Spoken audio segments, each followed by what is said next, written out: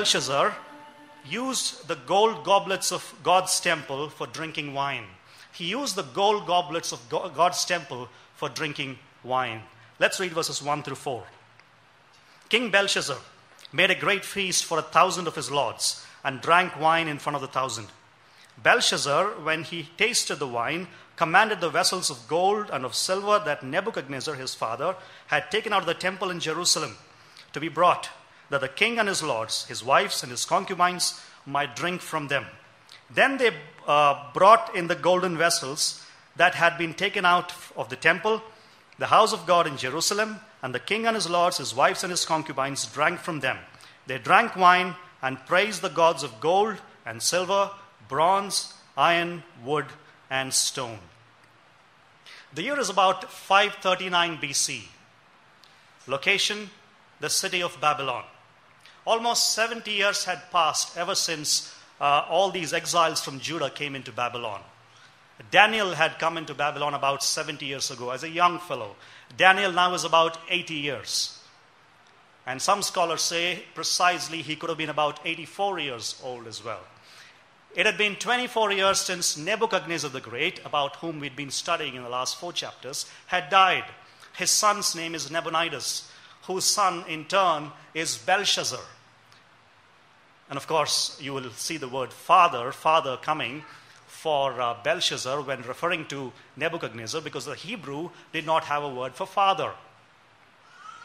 If you want to refer to your grandfather, you usually write father's father, but there's no Hebrew word for grandfather. And that's why most of the children of Israel used to say, Abraham is our father. So there's no word for there's no word for father in the Hebrew language, and that's why it is written that way. But actually, Nebuchadnezzar the Great was Belshazzar's grandfather. So his grandson Belshazzar sits on the throne of a shrinking empire centered in this great city of Babylon. Outside the massive walls of the city of Babylon, there was a kingdom, there was an empire, and a huge army that was waiting to make inroads into the city. And that was the Medo-Persian Empire. But the walls were huge. They would protect the city at any cost, is what these people thought. And from being the mightiest empire in the world once upon a time, under the reign of Nebuchadnezzar, it had shrunk only to this particular city, the city of Babylon. But inside, like I said, the city residents felt very secure. Why did they feel secure? Because they were protected by a double line of walls that stretched at 15 kilometers circumference around the city. At some parts, the walls were about 85 feet high. At other parts, some scholars say that the walls were about 350 feet high, and so nobody could scale them. And not just that, the river Euphrates went diagonally across the city, and there were 100 watchtowers around it trying to protect people from invaders. And to top it all up, there was a stockpile of 20 years of food inside the city. And so the city and the residents could actually outlast any siege. That was the kind of city that Babylon was. Great, mighty, well protected. And all over the city, people were excited here because the king was throwing a great party. And the Bible says he called some 1,000 noblemen, their wives, and all of them. And if you look at the waiters and everybody, the onlookers and all of that, scholars say that the number could be about 8,000 people who were at the party, or at least watching it. But I think the king's party was a way of diverting attention from the events outside the walls. It was a massive morale booster for them. It was meant to lift the spirits of the entire city. And in the ancient times, any party had 3 important things. Number 1 was food. Number 2 was wine. Number 3 was women. Food, wine, and women. And that was all present in this party. Course after course, food was served. Wine was just flowing. And of course, women were there for the taking as well. And evidently, the party got off to a great start. Lots of laughter, lots of bright conversations around the tables. And all of a sudden, King Belshazzar stops the party, so to speak, and he calls one of his attendants and he says, "Why don't you go and get those goblets of gold that my father Nebuchadnezzar had brought from the temple in Jerusalem?" And after these gold goblets and silver goblets are brought, Wine is poured into them. There is the oohs and the ahs coming from the crowd because you're drinking from the sacred cups of the temple. It is a massive thing to do.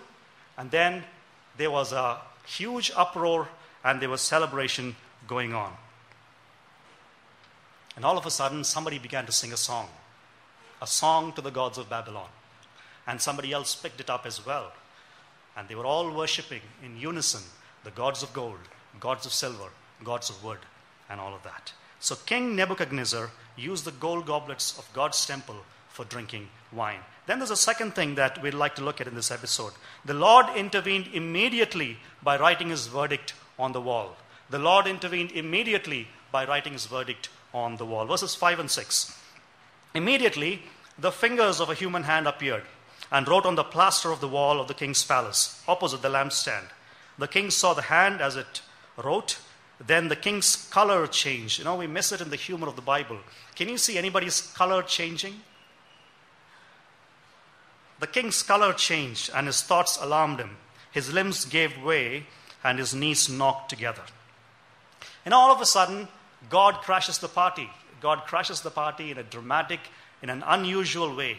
And without warning, a disembodied hand is coming, and it's coming to a place that's a plaster on the wall, opposite the lampstand. It's writing something all of a sudden. It's a disembodied hand. No rest of the arm, no body, no torso, nothing. A disembodied hand just writing 4 words that we will see later in Aramaic on the wall. At first, the king in his drunken stupor may have thought, well, I think I'm seeing some stuff.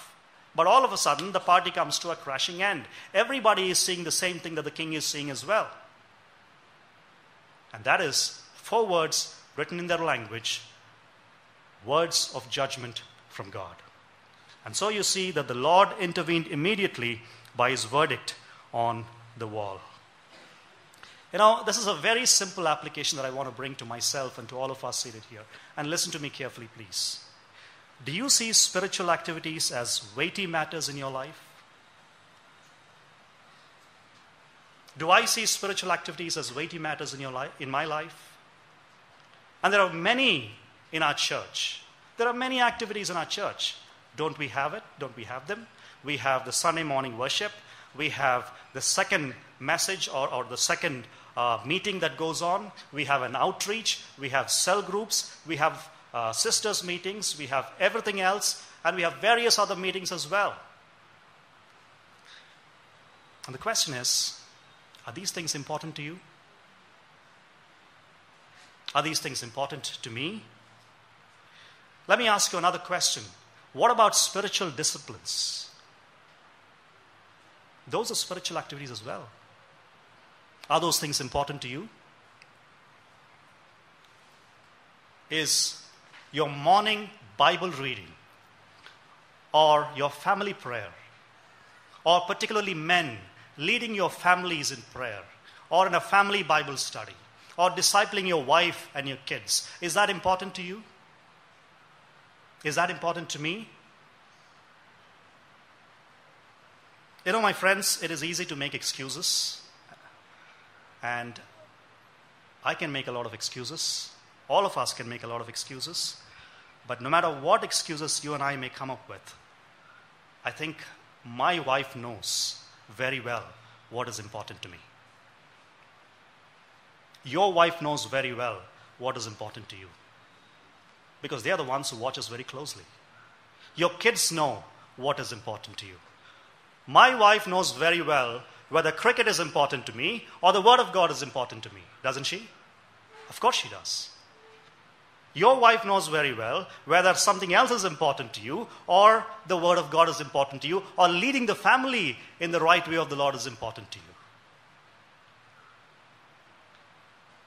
I once heard of a man who had this habit of going to the bedside of his little daughter, kneeling right beside the bedside after she has gone to sleep and praying for her. Every single day he would do that. And she was grown up and she had gone to college, and all of a sudden she comes back one summer, she goes straight into her room, comes back out and says to the mother, "Dad just prayed last night for me right next to my bed, although I was not there. Didn't he?" And her mother was startled. "How did you know that?" And she said, I just saw the fresh knee prints on the carpet right next to my bed. What a dad. I heard of a man who has 3 kids, and he spends every single day, without fail, every single day, 15 minutes each with each kid, taking quiet time with them, helping them out in their quiet times. Every single day he spends 45 minutes, 15 minutes with each kid. Is that important? Oh, absolutely. Absolutely. You know, I think I want to talk to men in particular because I can relate to you as a man, as a family man. Fathers play a significant role in passing spiritual foundation to their kids. I'm not a great fan of surveys, but I think this is a very reliable survey. This is what it said. And I'm not setting aside the sovereignty of God. I'm not setting aside the godliness and the influence of a mother on the kids. But this is what the survey said. When a survey was taken, and there was the influence of only the mother on the kids, 15 years later, only 15% of the people turned out to be godly kids and people who would even stay in church.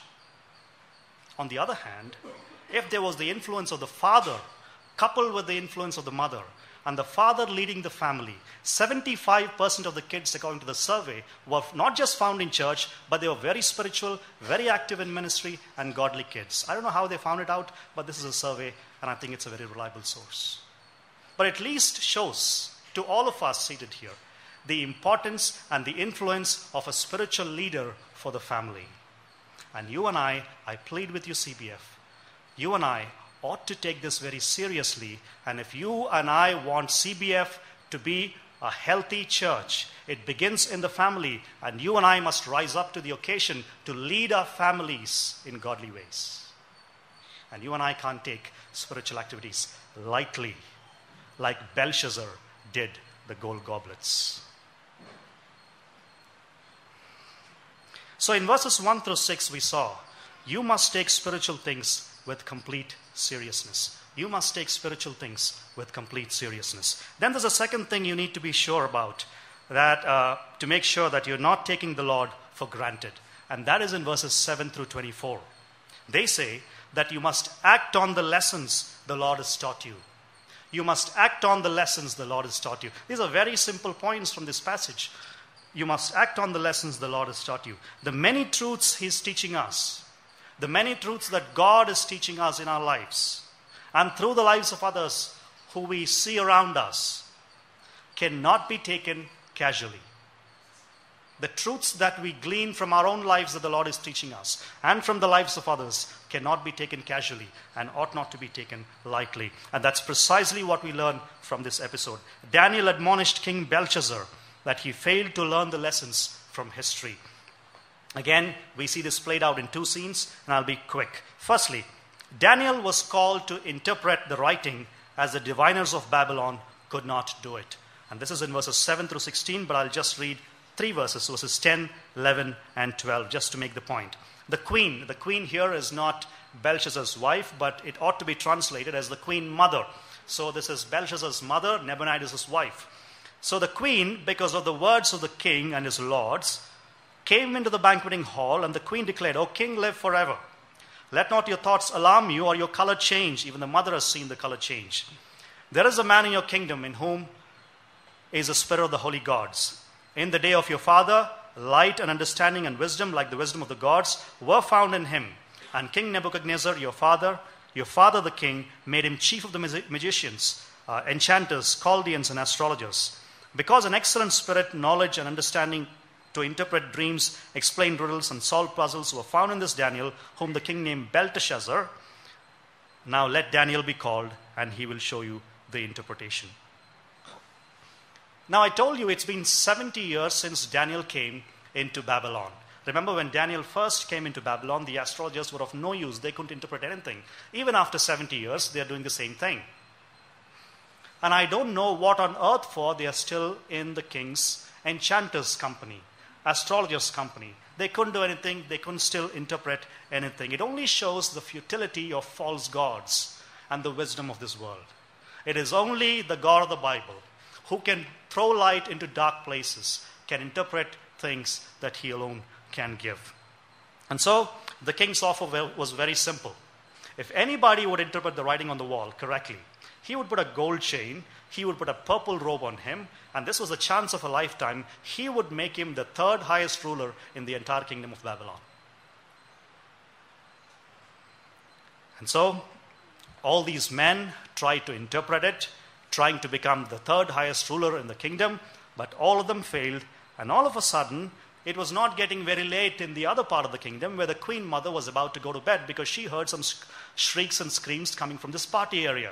And all of a sudden, she comes down to see what's happening in the party. She also notices the writing on the wall. She reads that. She looks at her son, sees the color of his face. And so she says, well, I know what your trouble is, but don't be troubled. There's a man.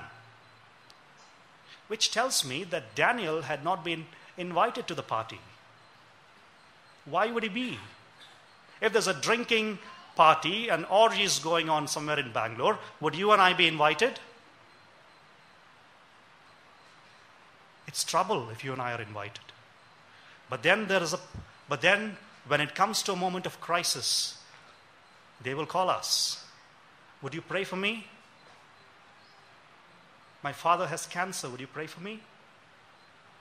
You know, that's exactly what is happening here. Daniel was not called to the party, but all of a sudden, when trouble came, when crisis moments came, Daniel was called.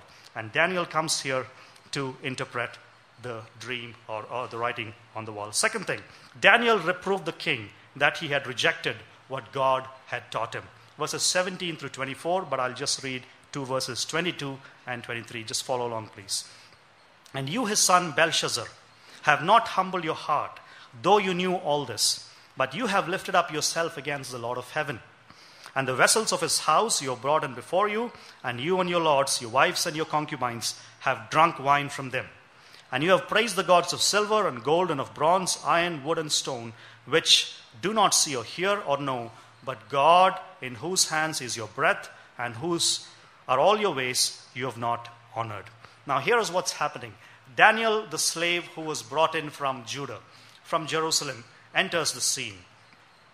And I think all these 70 years he had lived a very godly life. Everybody had seen his life and the kind of integrity that he had. Even the queen mother recognized that. And they also remembered that this is the same man, Daniel, who had brought Nebuchadnezzar a couple of times out of the jam. And so when a crisis moment came, he was called to interpret the writing on the wall. And I think this is the last act of service that Daniel is doing to the Babylonian kingdom, because Babylon is going to fall the very same night. And Belshazzar now comes and offers Daniel the very same thing. Daniel is a tough nut to crack. He's not impressed with all of these earthly gifts. He says, you can keep the gifts for yourself, but I will still interpret the writing for you. And then he proceeds to give the king 3 lessons. One is a lesson in theology, one is a lesson in history, and the other one is how to read. He gives 3 lessons. The first thing, he reminds the king of what happened to the grandfather. He says, do you remember what happened to your grandfather Nebuchadnezzar? And how God humbled him. He became insane. We studied that last time I spoke. He became insane. He became like an animal eating the grass of the field. And until he repented, until he understood that heaven rules and God is the one who's sovereign over everything, and he sets up men as kings for a time that he ordains, until he recognized that, he was humble. And you know that very well, Belshazzar. Knowing full well the history lessons, especially about what happened in your family to your own grandfather and how your grandfather's repentance brought about blessings to him, you've not done the same thing. But in fact, you made a mockery of the God of the Bible by bringing those goblets and drinking wine from them. And not just that, you praised the gods of gold and silver and made a mockery of the true God. Daniel is just saying, Belshazzar, you should have known better. You should have known better about what was happening. So Daniel reproved the king that he had rejected what God had taught him. And my simple question to you this morning is, what lessons has God been teaching you lately? What lessons has God been teaching you lately in your life? I need to ask this question of myself as well. What lessons has God been teaching me of late? Why is that important? I'll be honest with you, this question makes people very uncomfortable. When I ask this question personally of people, this makes them very uncomfortable. And often I see that people are having to make up stuff to answer this question. Why? Because they don't even recognize the hand of God in their own life and what God has been teaching them. And that's a dangerous thing. That's a dangerous thing. Has He been teaching you about humility? Has He been teaching you about marriage? Has He been teaching you about how to handle success, in fact, or success in ministry, success in a secular field? Has He been teaching you about pride? Has He been teaching you about pain and suffering in your life? I don't know what God has been speaking to you of late. Only God in His sovereignty, in His omniscience, would know it, and you know it if you have recognized it. But whatever it may be, whatever the topic may be or the matter may be that God has been speaking to you about, you must take it with great urgency, because very soon the Lord is going to catch you on the very same topic. The Lord is going to catch you on the very same issue. And so you and I must take it seriously. He's been preparing you to learn the lessons well, so you could come out victorious no matter what the situations. So the question again is, what lessons has the Lord been teaching you lately? There's no time, and so I'll just pass and move to my final point. Just probably 7 more minutes and I'll be through. So 2 things we saw so far that we need to do to be sure that we are not taking God for granted. Number 1, we saw that we must take spiritual things with complete seriousness. Then we saw that we must also act on the lessons that the Lord has taught us. Then there's a third thing and a final thing that I'd like to look at, and that is in verses 25 through 31. They say that you must be confident that God's word is sure and does not fail. You must be confident that God's word is sure and does not fail. Though the days may turn into months, months into years, years into decades, and decades into centuries, you can be sure that the Lord's word will be fulfilled and will absolutely be fulfilled to the T. And Belshazzar discovered this truth in a very hard way. What happened? King Belshazzar was indifferent to God's word and came under God's sudden judgment. He was indifferent to God's word and came under God's judgment. Let's look at 2 vignettes very quickly that describe it, and then we'll move to the application, and then we'll be done. Firstly, Daniel explained the writing, but King Belshazzar did not repent. Daniel explained the writing, but King Belshazzar did not repent. Verses 25 through 29, I'll just read verses 25 through 28. This is an important part of the passage, so please look at it attentively. And this is the writing that was inscribed. Mene, Mene, Tekel, Parsin. This is the interpretation of the matter. Mene, meaning God has numbered the days of your kingdom and brought it to an end. Tekel, meaning you've been weighed in the balances and found wanting. Perez, your kingdom is divided and given to Medes and Persians. And Parsin means divided. And so Daniel goes on to interpret the interpretation with a very short and terse one, and it is to the point. He says, Mene means numbered. Your days have been numbered. King, your days have been numbered. In fact, if you remember the statue that God showed King Nebuchadnezzar, there was a statue of gold, and below that was... Please go back and look at Daniel chapter 2. All right? So there was an inferior kingdom that was coming after Nebuchadnezzar the Great. But his days were numbered. And those days were coming to an end in the life of Belshazzar. And so God is saying that your days have been numbered. Tekel, you have been weighed and found wanting. God weighs each one of us. God weighs the hearts of each one of us. And we ought to be careful about how we are found in the balances. And so God says, you've been weighed, you've been found wanting. King Belshazzar, you did not measure up to God's standards. And then finally he says, Tekel Parsin, which means your kingdom has been divided, and outside the city gates right here, there's a collusion of kings that's happening. There's Medo kingdom and there's a Persian kingdom. Both of them are going to come and attack you. That's exactly what was the interpretation. But the king, instead of falling on his face like Nebuchadnezzar did and repenting, you know what he does? He begins to honor Daniel just to make sure that he is giving or he is true to his promises. So he says, bring the purple robe, bring the gold chain, and Daniel is made the third highest ruler in the entire kingdom of Babylon. Secondly, King Belshazzar was slain by Darius the Mede on the same night. Verses 30 and 31. That very night, Belshazzar, the Chaldean king, was killed, and Darius the Mede received the kingdom, being about 62 years old. The end of the story comes very quickly. Outside lurking were the Medes and the Persians together. And so Darius the Mede, who was about 62 years old, comes that very night. As soon as the prophecy was delivered, I think the party started again. And in the middle of the night, this kingdom comes and completely destroys Babylon. Babylon comes to an end. Belshazzar's life comes to an end. And the entire Babylonian empire, which was one of the greatest empires the world has ever known, comes to an inglorious end. And so there are 4 things that I want to look at. I'll just mention that to you. And listen to me very carefully, please. We ought to take lessons from this inglorious end for our own lives. Number 1, Babylon became great because of the sovereign blessing of God. Babylon became great because of the sovereign blessing of God. Number 2, when they became great, their pride made them forget God. Number 3, when they forgot God, they began to take him for granted. Number 4, when they took him for granted, God judged them and they were no longer a great nation. When they took him for granted, God judged them and they were no longer a great nation.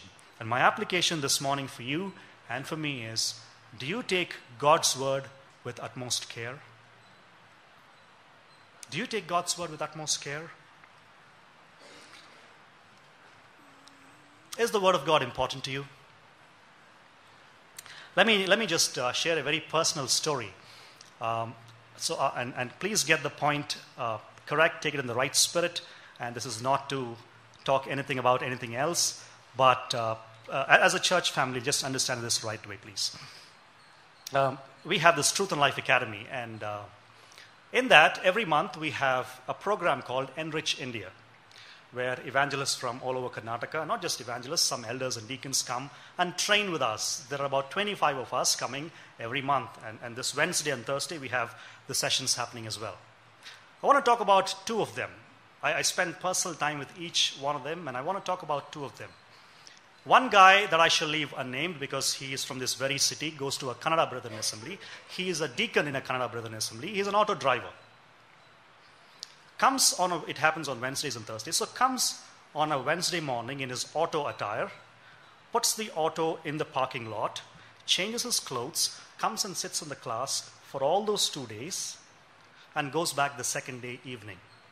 For those 2 days, he doesn't drive his auto. I don't know how he's making his bread and butter. So I got concerned about this, and I looked at him and I asked the question, are you not losing money? I mean, this is your bread and butter, isn't it? For these 2 days. And he said, sir, within the proximity of where I live, this is the only avenue where I can study the Word of God. And if I don't take this seriously, God is going to hold me accountable. I don't care about 2 days of auto rides and losing money, but God is going to hold me accountable. This is what he said, and I was surprised. God is going to hold me accountable if I don't attend this. Another man, I will mention his name. His name is Rangaswamy. Rabichan might remember him. He comes from Khammam in Telangana. Well, he was supposed to be in Andhra, but Prithvi stole the state away from us. And so he's now in Telangana. So he comes from Khammam. He is the elder of a church. When I shook hands with him, it was so hard. And I asked him, what do you do for a living, sir? He said, I am a daily wage worker. I carry cement and all of that, but I'm the elder of a church. And he comes here every month.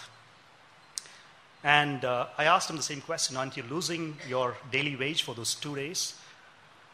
He said, sir, within where I live, I don't get any training. And if I don't get any training, I don't get my theology right, I can't preach the word, my assembly will not grow. And so I'm going to lose those 2 days of daily wage. and somehow make it up on the other days to feed my family. But I'm going to come every month and make that sacrifice because it's important to me. Now, this is not about Truth and Life Academy. Please don't get it that way. This is about the interest and the sacrifice of the people that they're making to study the Word of God. My dear friends, brothers and sisters, we are well educated. We have everything right on this. In fact, you can download a couple of seminaries onto this. What sacrifices are you making to study the Word? Sacrifice of time? What sacrifices are you making to attend a Bible study if you can't study it yourself? There could be 1,000, again, I could give 1,000 excuses for not going there. But at the end of the day, what is important is that God is looking at your heart. And it just goes to show to the Lord that the Word of God is not important to you. May I ask you a very personal question, please? When was the last time you opened the Bible and studied a passage by yourself? Not just read the passage, studied a passage by yourself. Some of us can't even remember that, can we? I urge you, dear brothers and sisters in CBF, when we call this the sword of the Spirit, let's mean it by studying it and by giving it utmost importance and by taking it with utmost care. You know, you may be sitting here and thinking, Revanth, you've been talking about 3 things and I've failed in all the 3 of them. Or I've failed in a couple of them. Is there hope? Oh, absolutely. There is hope in Christ Jesus. There is nothing for which, if you really repent, God will not forgive us of. The blood of Jesus Christ, His Son, cleanses us from all unrighteousness. But the important thing is that you recognize in not doing all these 3 things, you've been taking God for granted. I've been taking God for granted. And so this morning, it is important for us, not when we go home, but sitting right here to repent of our attitude and come back to serving God with our whole heart. And God will forgive us and give us a second chance. So what's the point of this morning's sermon? The whole chapter basically says, you do not take God for granted when you are serious about your spiritual things, when you act on what the Lord has taught you, and take God's word with utmost care. You do not take God for granted when you are serious about your spiritual things, act on what the Lord has taught you, and take God's word with great care. When you're always connected to God through the basic disciplines that He has given us, it is very difficult for us to take God for granted. And so let's be in that stream. Just a couple of illustrations and I'll be through. I think these are just quotations and I'll be through. Nobel laureate Alexander Solzhenitsyn. He's from Russia. You may have heard of him. When he received the Templeton Prize for Religion in the year 1983, he gave a fantastic address. And I urge you to go and Google it up and read the address. He's a Christian, he's a believer. Fantastic address given at Templeton Lectures. If you don't find it, just send me a message. I will send you a copy of it. And he was talking about why Russia had crumbled, why the morals had crumbled, and that had resulted in killing of 60 million people. What happened to the morals in Russia? Why did atheism take hold? Why did the communist government take hold? And he was talking about that, and he's saying the first reason that I see is because people of Russia have been alienated from God. And that's why the morals came down. And then he went on to say this. When I was a little boy growing up, I used to play around, and my grandfather and all of them would sit and discuss what is the reason for the decadence of Russia? What is this reason for the plight that has come upon us? And invariably, my grandfather would respond by saying, it is because we, the Russians, have forgotten God. And then this man says in that lecture, after all these years, and he's a great scholar, he had just finished writing a 5,008-volume book on the Russian history. And then he says, after reading thousands and thousands of pages, after writing thousands and thousands of pages, after interviewing several people in Russia, I've come to the same conclusion in my research that my grandfather had come to years ago when I was a child. The reason why we are in this misery is because we have forgotten God. We have forgotten God. A.W. Tozer once said this: I want deliberately to encourage this mighty longing for God. The lack of it has brought us to our present low estate. When there's no longing for God, it brings us to a low estate. The stiff and wooden quality about our religious lives is a result of our lack of holy desire. Complacency, or taking God for granted, is a deadly foe of all spiritual growth. Acute desire must be present, or there'll be no manifestation of Christ to his people. He waits to be wanted. Too bad, with many of us, he waits so long, but in vain. May that not be true of your life and mine. When God waits for us, let us not take him for granted, but repent and come back to him, to his fold, to live the kind of life that he wants us to live. I just pray that God has spoken to you this morning, and I pray that you would take all of this seriously as from himself.